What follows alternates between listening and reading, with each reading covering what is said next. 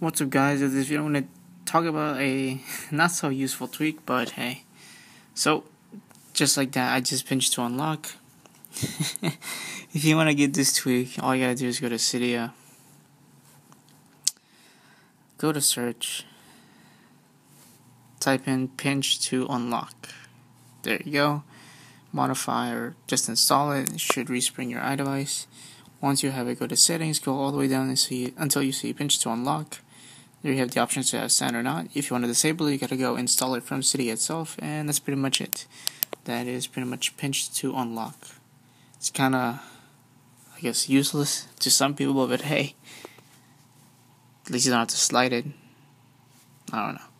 That's it, guys. If you found this video in any way entertaining or informational, please click the like button. If you hate it, go ahead, click the dislike button. If you have any questions, post a comment. I don't know why you would. But if you want to see more videos like these, please subscribe. Thanks.